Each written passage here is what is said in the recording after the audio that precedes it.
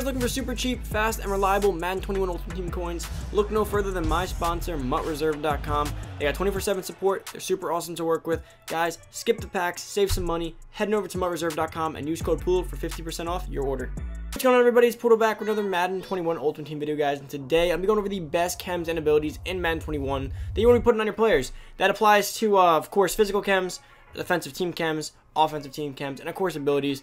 I didn't really go over X Factors too much here, but that's because I feel like abilities matter more, just because those affect every down. X Factors are here and there kind of stuff, and more or less, you know what the overpowered ones are. I may touch on them as they pop up in the video, of course, but for the most part, I will be focusing on chems and abilities. Now, I feel like this video is important. I will be dropping the video going over how to use all these, but for this video, it's going to be going over the ones I prefer using for myself. Now, I did take all the abilities off Lamar, just because I needed the training back for a gameplay, so don't think that like I haven't had abilities on him. I took everything off of all my players to get the training back up for now, until I decide what I want to what players I'm powering up. I want to use it to power up first, then go through abilities. Of course, you know, you don't want to just get one guy with all abilities and have no powered up players.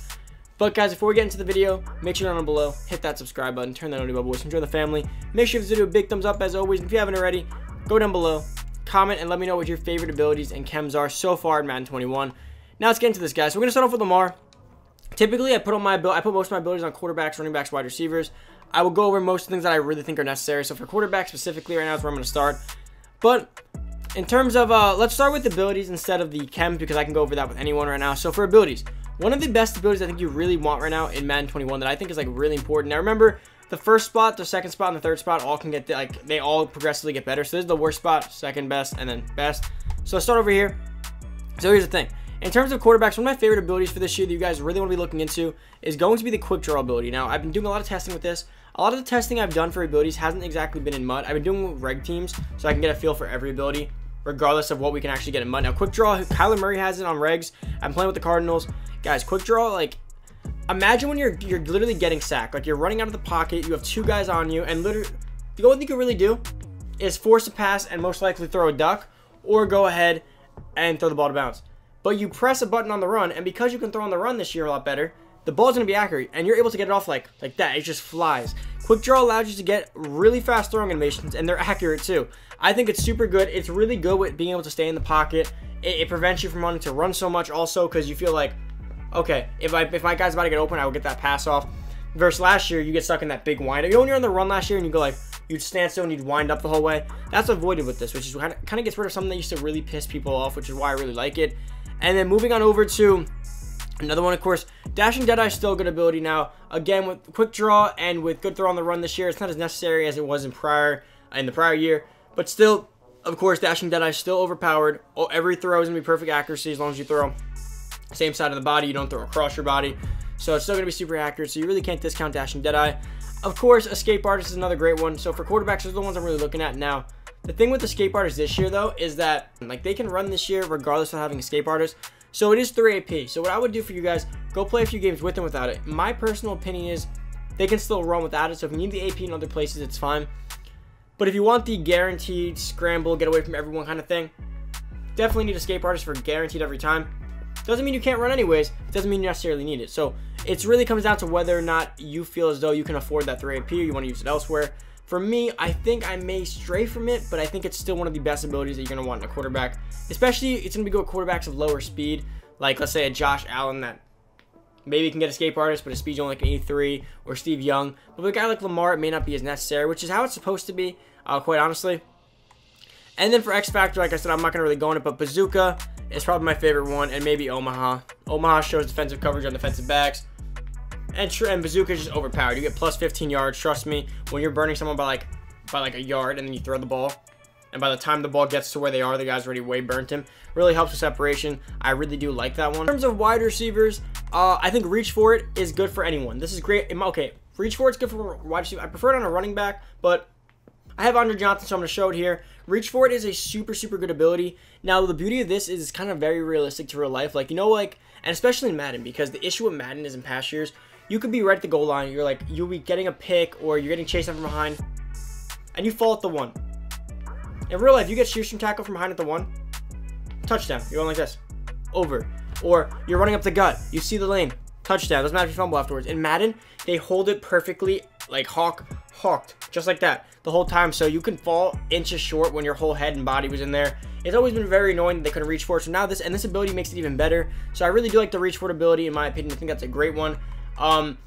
Slot-o-matic is super good, which is good on catching better cuts and catching on short slot routes, which are really good for just destroying man coverage, destroying just about any kind of coverage, to be quite honest with you guys. And then, of course, there's Apprentice, which is over here, outside Apprentice or Slot Apprentice. All those pretty much, and Wide Receiver Apprentice, allow you to get extra wide receiver and hot routes, extra hot routes out wide receiver. Now, if you have hot route master on your quarterback, you don't necessarily need it, but again, it does give you access to some other things as well. So it is very, very useful, regardless of if you have hot route master or not. Now, for running backs as well, another great ability is going to, of course, be like evasive. Evasive is kind of different this year, but it's still super, super good, so you're going to definitely want that. Now, that pretty much covers all my offensive abilities, right? So those are the ones I really, really like. And then defensively is going to be a little bit different, but we'll get into that right now. Defensively in the secondary, I do like the KO abilities like deep route and the short route, medium route KO. They pretty much just improve knockouts and man versus deep routes. So like when they're man-on-man locked up and the catch comes in, it's going to be great at knocking the ball loose. It's pretty much like you're just a receiver that just causes issues all game with the wide receiver and this stuff. Acrobat's always been super good. I'm not entirely sure. I haven't done a lot of testing with how it works this year, but diving stuff, you don't typically get diving picks, but I do notice you're way more athletic and acrobatic in terms of just getting stops on the ball, getting your hands on the ball when you have to dive for stuff as well. And then, of course, Lurker's always a good one if you put it on like your linebacker, which again, I wouldn't put it on a cornerback unless you use your cornerback, but it's still really good regardless. Film study shows offensive play after repeated play calls. I believe they did nerf that one though. And Enforcer, guys, if you can get Enforcer on anyone, you typically do want Enforcer on someone. And then in terms of ends, guys, ends is just one edge threat. You want edge threat on your ends no matter what. That is exactly what you're gonna want. Edge threat. What sucks right now in Madden though is that you don't get a lot of pass rush right now unless you have edge threat. So those guys like Doomerville, Adalius Thomas, and those guys powered up do get edge threat. The new Myles Garrett coming out on Friday will probably get edge threat. You're going to need that ability to be able to go ahead and actually get consistent pass rush.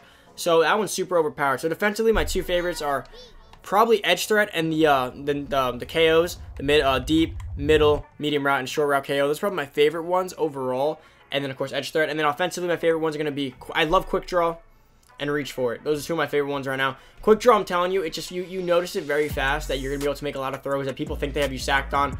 And the best part about when people think they have you sacked, they sometimes slump off of covers. Like when you're being usered and there's space in the pocket, they're usering like hell. When they're about to get a sack, they might even switch on for the sack.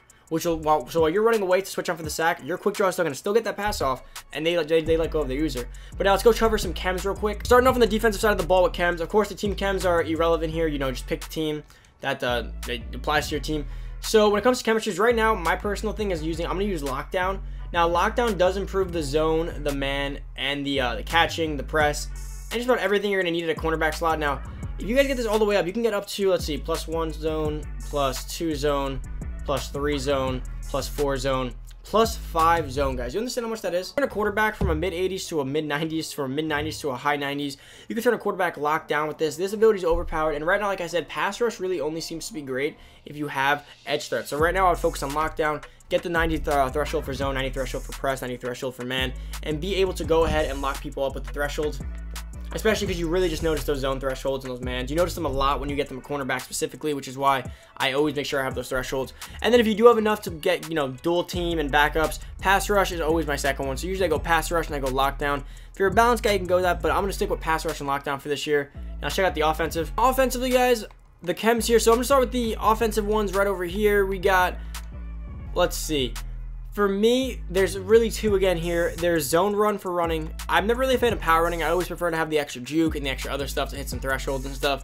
And then there's, of course, the passing ones. Now for passing, go deep or West Coast is usually my go-to. Now I'm going to stick with go deep this year because I have noticed that this year deep route running is super important to get certain burns, to beat cover 3s, to beat cover 2s, covered beaters in general. Deep route running high above 90 does help. You also get the extra throw power, which is really good early in the year. Late in the year, it doesn't matter as much. Everyone has good throw power, but right now, that extra throw power, you can get up to, let's see, 1, 2, 3, 4, and I believe 5. No, you get 4. So +4 throw power could be huge on a guy who has 88 to 92, 91 to 95. So that throw power is going to be a big difference, and you really notice it early in the year when cornerbacks and defenders are just slower in general. You really notice the difference of like whip on that ball, how fast it gets out there. I really do love Go Deep. Now again, it's going to be much harder this year to max them out, but you also get more rewards, so it's not like, it's almost as if you want last year's benefits, you get 25. If you want the full range of everything, you get double, but then you don't get 2 chems on offense. So instead of zone run and zone run and Go Deep, you do a whole front offensive Go Deep, which makes more sense when you really think about it, because it's not, people may think that it's just longer this year, but it's really not. It's just that you're going to be able to get more, which I guess is where John Madden kind of starts to benefit you and stuff.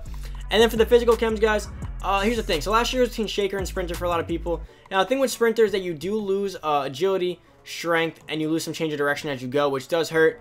And then Shaker, you don't lose all that. You only lose jumping and strength, but the issue, and you get change of direction, but the issue is you only get +1 speed. So it comes down to, would you rather the speed? Now last year, many people started with Shaker, and then towards the end of the year, we kind of realized we just prefer the speed. So it really depends on your change of direction, and later in the year, Sprinter will probably be better anyways, because everyone will have really high change of direction, so you won't notice it as much. But right now, with the minimal change of direction, maybe you want to get the maximum, but for me, stick with Sprinter. Shaker last year, and at the end of the year, I ended up switching back to Sprinter anyways. I prefer the +2 speed. I feel like I noticed that way more than I noticed any of the other things, to be quite honest with you guys.